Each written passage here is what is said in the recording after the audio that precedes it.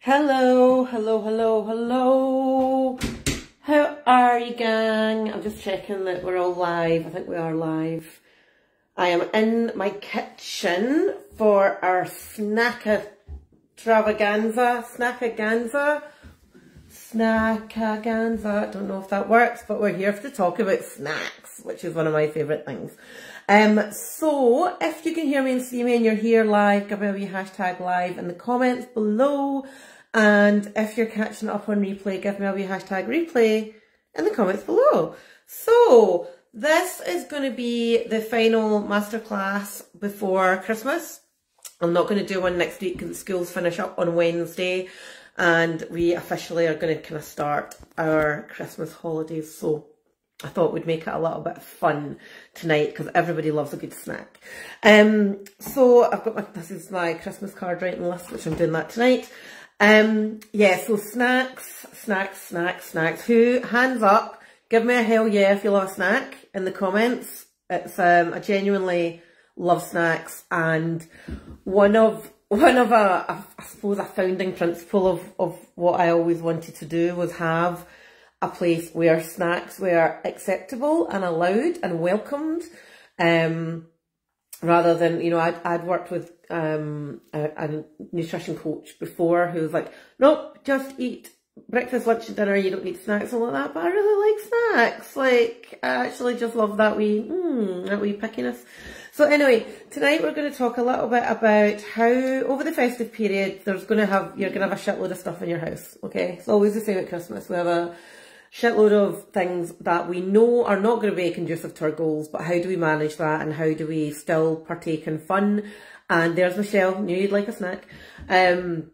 How do we still partake in the snackage, but without either, you know, setting ourselves up for failure before the 2022s even began, and also it will help stand you in good stead moving forward. So there's some good snacks. There's some good snacks here, and some hacks. It's more about hacks. This is not necessarily about, you know, just eat a rice cake instead, because quite frankly, if somebody comes and says to you on the 27th of January, do you want a rice cake? You're probably going to punch them in the face. So it's not about that. I have noticed, I don't know, hold on, can I show you this? We've got an array of stuff here, but you'll see the fairy has arrived from the tree. She's obviously been up to mischief with the elf on the shelf. They have been up to mischief. So we're going to talk first of all about what we're going to talk about first. Let's talk about alcohol first. Okay, so alcohol can be a very slippery slope for some people. Now, I love a glass of wine, I love a G&T, I love a bottle of beer. There's probably not a lot of alcohol that I don't really like creamy alcohol drinks, and I don't particularly like tequila, but other than that, pretty much open to anything. But these bad boys here are going to be a saving grace, especially if you're somebody that likes to track their calories and are eating within a certain allowance. Like cans of gin and slime lime tonic are amazing. Or the reason why they're amazing is A, if you're in the house free pouring, you're pretty much probably going to be drinking 2 or 3 measures per drink, because home free pours are never pub measures. Never, ever, ever, ever. And you can pretend all you want, but it's not true. It never is. So these are going to help keep you in check. So these ones are actually not the lowest of calories. These are about 100 per can, and you can get them lower than that. You can get them down to about 80. But I like the taste of them ones, and that's what I had in the fridge. So that's what you've got. So those are really good for keeping a handle on the volume of alcohol that you're drinking, because it's not just the calories. Over the festive period, you're going to be drinking more. That means your tolerance to alcohol increases as well, which basically means, like, say, you know, you get that nice buzz after a glass or 2 of wine. You're not going to get that buzz until after a bottle, and then a bottle and a half. You know, so your tolerance for alcohol increases, so you need more and more and more to get that kind of feeling. So an alcohol, as we know, from a hormonal point of view, it can be really damaging. From a calorie burn point of view can be quite damaging, because what our body does is instead of burning fat, it will detox the alcohol first before it even thinks about, you know, oh, let's burn some fat here. So the body focuses on the toxins and the alcohol and trying to get rid of them before it will even try and burn fat. The other saving grace, this is one of my best hacks in the world, right? So this little bad boy here, this is 187 ml of wine, and you can get mini bottles up to about 250 ml of wine. Now, 2 of these is more than enough for me now. Now, I can happily drink a full bottle of wine. Yeah, it'd be a bit merry, but I can easily drink a full bottle. But drinking 2 of these pretty much halves your calories. So what this bottle's 140, so 2 of them's what, 280. A full bottle of that same wine is 700 calories. So having a couple of these, and then if you're still up for a party, having a couple of these, from a calorie point of view, is going to do you so much more good than a full bottle of wine. Also, one thing that I would also say about the gin and slim, you can easily have gin with soda and muddled up lime or something, or other fresh berries, and that also increases your hydration level as well. Top tip. Right, so alcohol, there's, from a beer point of view, if you're a lager drinker, I quite like a Bud Light, and one of my friends really likes, there's something called a skinny lager, and I've not seen it an awful lot. I know that they do it in the shop near me, but if you're not into, really, that's no use to you at all. But keep an eye out for that skinny lager. It's less than 100 calories a bottle. Quite nice. So, alcohol always brings out the snack monster, doesn't it? So we get that, oh, I want a saltiness, or I want a crispiness, or whatever. So I've got some various options round about snacks here, right? So, how many times have you sat down with a drink and then munched your way through a family bag of kettle chips? Genuinely, if you have done that, put it in the comments. One full family bag of kettle chips, or another crisp. Right, so I worked out today that a family bag of salted kettle chips contains 769 calories, which is kind of similar to another bottle of wine. Not that bottle of wine, but there is a bottle of wine, I can't remember what it was. 19 crowns maybe, is close to 700. Right, so 769 calories, plus a bottle of wine at 700 calories, that's 1400 calories, just in those 2 things alone, right? So if you're in your 40s and you're 5'4", I don't know, and you don't really do an awful lot of exercise, there is a very real possibility that 1400 calories is the calories that you should be eating to lose body fat. But you're getting them in one sitting, not even a meals. Karen Hedge, what don't you like? Do you not like wine? We can't be friends. We can't be friends anymore. I hope it's the crisps. So I'm not here to suggest that you cut out crisps, because that would be a terrible imposition on anybody's life, because I love a crisp. I'm particularly partial to a cheese and onion golden wonder and a kettle chip, and there's not really many crisps. I don't particularly love Watsits. That's maybe it. So instead of buying family bags of crisps, I want you to buy individually packed crisps, okay? So the reason for that is there's a bit of a psychological aspect to this, right? So 1 packet of crisps, I worked out, contains 153-ish calories. Good girl, Karen. 153 calories per 1 bag of kettle chips, okay? So that's actually not too bad, but obviously 1 packet of crisps is never really enough, especially if you're on this. So you have 2 packets of those kettle chips, that's 300, just over 300 calories. So that's all right, you know, for a snack, that's significantly better than 769 for a start. But you also have this psychological part of, oh my God, I've had a packet of crisps and I'm just having a second pack. Oh my God, how decadent. So it has that kind of like, oh yeah, I'm being a little bit saucy here by having my 2 packets of crisps and my 2 mini wines and my gin. So you're getting that kind of like, yeah, this isn't restrictive. I'm not restricting myself here, but you're also not diving headfirst into a family bag at 769 calories. So give that a wee try. Yes, it's a Some of you may say, yeah, it's more expensive to buy these. It's not really that much more in terms of pounds and pence. So give that a try. Definitely has helped me. So yeah, that's it. 307 calories for 2 packets versus 769 for one big family pack. And you don't even, like, you kind of get to the point where you've lost the sensation of taste. It's just an automatic I think some of you will know what I mean. Okay, so there you go, Karen. You agree it's the kettle chips, it's the munching them. It's not the actual taste. They taste delicious, well, I personally think. Although I think they've changed them because I remember living in my old house and had some kettle chips, probably a full family bag to be fair. And I remember thinking that they tasted like the smell of burnt hair. I don't think that anymore. So that's your crisps. Try them. Another wee option to look at, if you like a wee snuggle up on the sofa with your hubby or your kids or whatever, instead of going through the crisps, have a look at popcorn. Now, popcorn is obviously taken... Aha! Vicky! Yeah, great minds. So popcorn's taken a little bit of a research over the last few years because it is fairly low in calories versus a deep fried bit of potato. So these are quite new, the microwavable proper corn ones. I am a fan of the proper corn popcorn.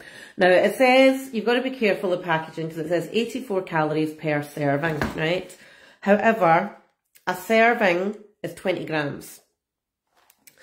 A full bag is actually 70 grams. So in actual fact, for a full bag of this, you're looking at 250-ish calories, okay? So in the whole grand scheme of things, a big bag of this at 250 odd calories is still significantly lower than 2 packets of kettle chips. So you're still getting the saltiness, you're still getting the whole, this is quite decadent because there's something really decadent in microwavable popcorn. I love it personally. It's like, oh, a big bowl. So that, again, is helping from a calorie point of view and probably more nutritionally sound. Let me just check. There's a lot more protein in the popcorn as well. 8.5 grams per 100 grams of protein in the popcorn versus 5.8 grams of protein per 100 grams in the crisps. So actually really good. Fiber's much better as well. And much lower in fat, so it is much less calorific. So there you go, have a wee try out of that. And a full bag of popcorn, you do feel like a glutton eating that, but a good glutton nonetheless. Right, what else? Sticking with the savoury theme, one of my huge loves about Christmas, and Christmas Eve is my favourite day of the year because we get the biggest cheese board that you've ever seen. And I do have a couple of rules for you around Christmas. Now, if you have a special routine or what do you call that? What is that word? Whatever. If you have a special something about Christmas that means you must go and eat an entire Christmas pudding or an entire cheese board or whatever it is, you must do that. Okay, at the end of the day, Christmas, if realistically, we're only looking at Christmas Eve, Christmas Day, Boxing Day, like 3 days of gluttony. Yeah, it might skew the scales for a week, but in the big scheme of things, not really. It's the week in between Christmas and New Year that people just go, oh, fuck it. Oh, you know, it's New Year. And that's like that's 10 days really of tradition. Oh my God, Sarah, what's going on with me? Anyway, I blame my hormones. Definitely perimenopausal, definitely been having some hot flashes of late. Very fun, not fun. So, cheese, hugely important, right? So every Christmas Eve we have this massive cheese board, which is fine. And then we have some cheese left over, but I've been quite brutal and I start binning things now. But if you don't have that tradition, but you still enjoy a bit of cheese, these little bad boys, they actually didn't have the packet that I wanted in the supermarket. I wanted the one that had the miniature brie and camembert and stuff. However, these little multi-packs that you get of all the different types of cheese, these ones contain 20 grams of cheese each, right? So that's hardly anything. Now, I did write this down where I've got it. So these little ones have got 64 calories each, okay? That's not an awful lot. So 128 calories for these 2 bits. Now, when you slice, you can see how thick it is. When you slice that, you get quite a lot of volume of cheese. However, everybody wants a cracker, and these bad boys are a family favourite. Multi-grain crackers from Tesco's. Now you get lots of different flavours. You get garlic, you get sea salt, you get rosemary, you get the other ones. And these only have 24 calories per cracker. So I worked out that if you have 4 of these with no butter, and you slice your cheese, even slicing these into 2 is going to give you quite a big taste. That is 130 calories. And that's actually quite a good wee snack and spread. 140 calories for 4 crackers and cheese. Now, obviously, cheddar is probably a bit bland for the festive period. You want to go and find some miniature bries. Delicious. My favourite cheese in the world. Okay, next up, we're going to go down the snacky plate idea. Now, everybody should have a packet of these for snacking on, carrot batons. Always make sure that you get the ones with the longest use by date because they tend to go a little bit scungy quite quickly, I always find. Those bad boys are nothing. 43, yeah, for 100 grams, 43 calories for 100 grams. There's 6 portions in this, right? So that's nothing, but also you want to combine it with other crunchy bits like your celery sticks and your red pepper and whatnot. But there is no harm in having a snacky plate with some nice meats. You're getting your protein, you know, you get your spare leftover turkey, excuse me. So lots of nice, even charcuterie is going to be quite nice. However, you want to have something to dip in, don't you? Now, I have got the world's greatest hack for dips that you don't have to believe me here, but I'm going to just explain my world's greatest hack for dips. So what you want to do, everybody loves crisp and dip, yeah? And everybody loves veggie sticks and dip. However, if you get, I've lost my other thing, if you get a tub of sour cream and onion dip from Tesco, it's 380 calories, right? And you know, it's not just the fresh one, it's not that big. 381 calories, okay? So if you don't want to eat 381 calories a day and you don't want to just give it away film, it needs to be, no. This is the world's greatest hack. Now, if you do this, I want you to tag me in this because it's delicious, right? Do you want to get one of these? Or you want to get some out of a big tub? But this is, I didn't have any left because I've already eaten mine this week. 170 grams of fat-free Greek strain yogurt. Okay, put it in a bowl. Then you want to add a teaspoon, maybe even a tablespoon-ish of this. A tablespoon, like a 10, not a measuring tablespoon size, but your like dessert spoon size is roughly going to be about 30 calories. Okay. Then you want to, you've got the choice is yours. You have limitless opportunities here. So I use this. I put this in mine. Now this is just a homemade mix, and it's got garlic granules, onion granules, poppy seeds, sesame seeds, salt and pepper, I think. Can't remember, I made it ages ago. So I put some of that in it. However, you don't need to do that because that's going to take you some time and the energy and the effort to go and buy that stuff. See if you can just get some garlic granules and or some onion granules. Put maybe, you want to start small and taste as you go. You can also add some fresh chives. Now, chives are the only thing that is surviving the winter in my herb garden. Mainly because the lower 2 ones, it's a kind of a ladder thing. And I had mint, chive, something else. The bottom 2 are ruined because the dog kept pissing up against it. So, lesson learned, don't eat the bottom herbs. So yeah, add some chives, add some garlic salt or onion granules and season it to taste. And oh my God, you will not know the difference. Genuinely, you won't know the difference. And it's so quick and it's so easy. And it's so perfect for dipping these bad boys in while you're drinking these bad boys as an appetizer before you have your crackers and your cheese. You see? Easy peasy. So there's really, you know, there's so much that I could do this for hours. Like genuinely, I could come into your kitchen and sit and do, oh, this is what we should do with snacks.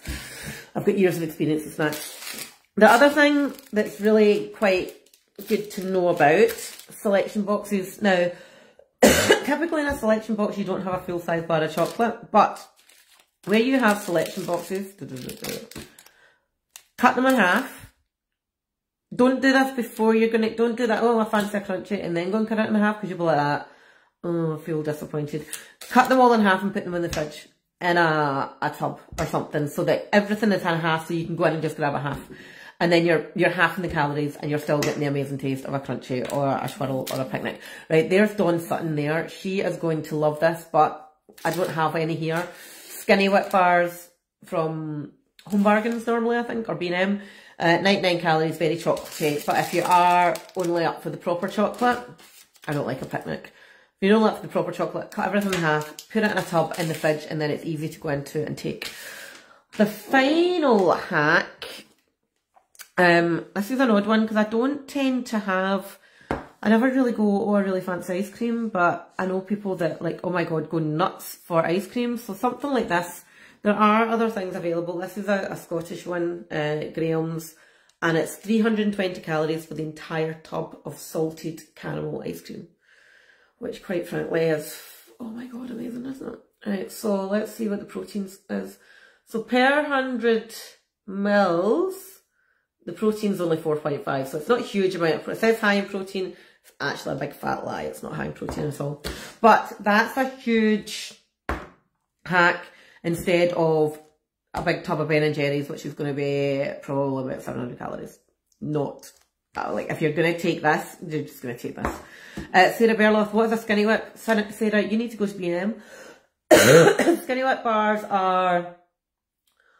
they're just marketed as a lower calorie chocolate bar. You get different flavours. They've kind of got nougat, spongy stuff in the middle. They're quite nice. Dawn Sutton is slightly obsessed, or was slightly obsessed by them. I'm sure she'll be on to give you a list of our favourites. So they are your key hacks. I'm trying to think what else we've got. Does anybody have any questions actually while I'm talking or thinking up new things to say? Kind of like a Milky Way actually, but marketed differently and therefore more expensive.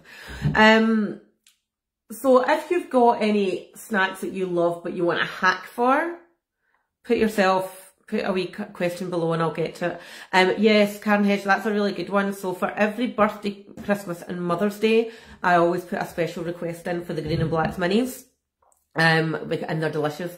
And I have a wee tote bag that I hang up in our cupboard under the stairs, which is kind of a cross between our alcohol cupboard, supermarket shop bags cupboard, snack cupboard, and toilet roll cupboard.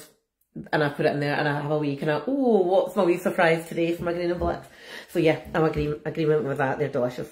So yeah, if you have any snacks that you want me to hack, pop them down below. I wanted to share with you something else as well. You may have seen yesterday I put up a post about our anti-diet 90-day method, which is tremendous. And over this week, okay, we've only got tonight, Thursday and Friday and next week. But as you can hear, I have got a cold and I have got a cough, which normally does heavily impact my energy levels, and I'm quite, I'll be honest. But it does mean that it does impact my ability to do consultations.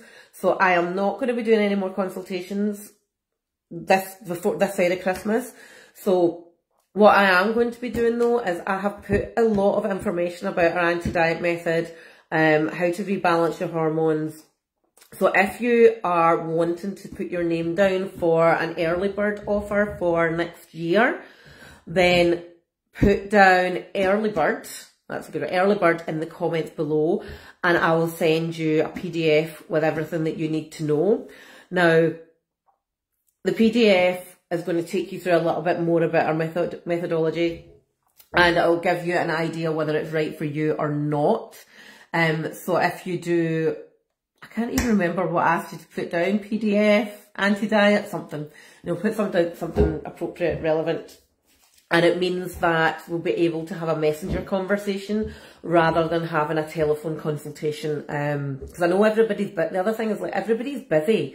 And normally the consultations last just under an hour, and I know nobody doesn't have the time, but I also do know that people are wanting to get ahead of the curve and have something ready to go for them either after Christmas or after New Year. So if that is you and you want to be part of that early bird opportunity, then you need to put your name down now, because I'll be closing the early bird opportunities it'll be Tuesday of next week, okay?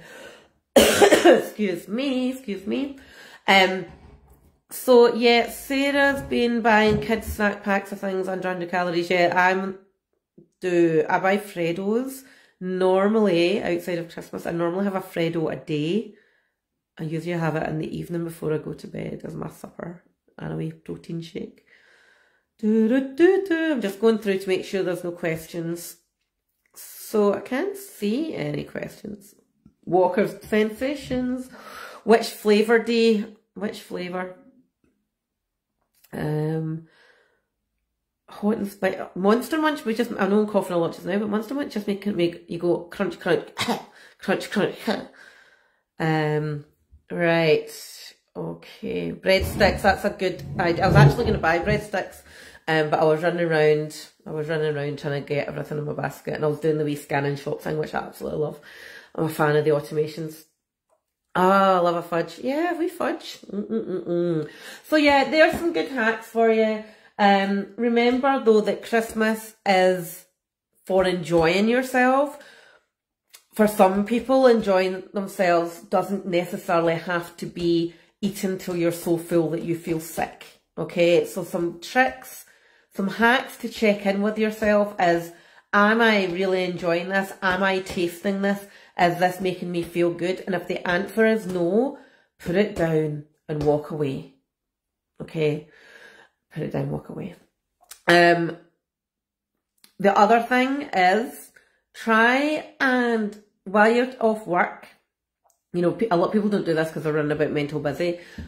Try the checking in, am I hungry? And am I emotionally hungry versus am I physically hungry? Versus am I actually thirsty? So physical hunger can be identified from, you know, it's built up quite slowly, and there's an appropriate time from when you last ate, and you're maybe a little bit grumpy or you're flagging a little bit. That tends to be a physical hunger.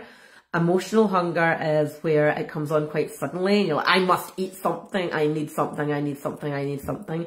For a lot of people, it can come after a time of stress, or it can be overtiredness. Now, if you can't differentiate, always ask yourself, can I eat an apple just now? And if the answer is don't really want an apple, it's most likely emotional hunger rather than physical hunger. If the answer is, yeah, I could devour an apple, chances are it's a good physical hunger. If it's thirst, have a glass of water and see what happens. A lot of people do mistake thirst and hunger. Okay, a camembert hack. Okay, just make the fucking camembert, Sarah. Like, seriously, it's Christmas. Don't eat a camembert wheel every single day of the week, but if it's a Christmas Eve, Christmas Day, Boxing Day quite tradition, just have camembert. You know, it's fine. I'm going to be having brie. I'm going to be probably not having, we don't tend to have camembert on our cheese board. I'm going to have brie and blue cheese and crackers and chutneys and stuff. So you don't have to have the whole one now though, Sarah, do you? You don't have to. What you could do is you could cut it in half and bake half and then do the other half another time and really taste it and enjoy it. Does that help? Okay, I always have a cheese board. I know you do. Love a cheese board, don't we? Eddie tries to eat the cheese board. For those of you who don't know, Eddie is my dog and is remarkably quiet. Oh, he's sitting. I don't know if you can see him. No, you won't be able to see him. He's sitting through in his chair. A messy dining room. Okie dokie, right, my lovelies. I am away. I've got a phone call just now. And I hope you all have a tremendous week. I will be doing lives. Like, I'm not going to be vanishing off the face of the earth now. So if you do have any questions or anything that you need hacked, let us know. And as I say, if you are wanting to jump ahead of the crowd for the early bird offers, which means the early bird offers are going to be less investment than the actual offers when we go live in January, then you need to let me know ASAP so I can send you that PDF and you can make an informed decision about how you want to proceed with working with us for the first 3 months of the year. Or you get started now. We've got ladies starting this week, which is tremendous. I love it. This year's been really good. A lot of people have said, no, I know you're going to let me have a normal Christmas, but I want to know that I've got a plan of attack, and that's makes me very happy. So yes, have an amazing night, couple of days, and before I forget, Clara and I are doing a final of last of the year 2021 Ask Us Anything, 2 o'clock on Friday. It will be carnage. We're going to ask each other ridiculous questions. If you want any ridiculous questions asked, let us know, and we'll see you at 2 o'clock on Friday. Alright, have an awesome evening. Speak to you soon. Bye bye bye bye bye.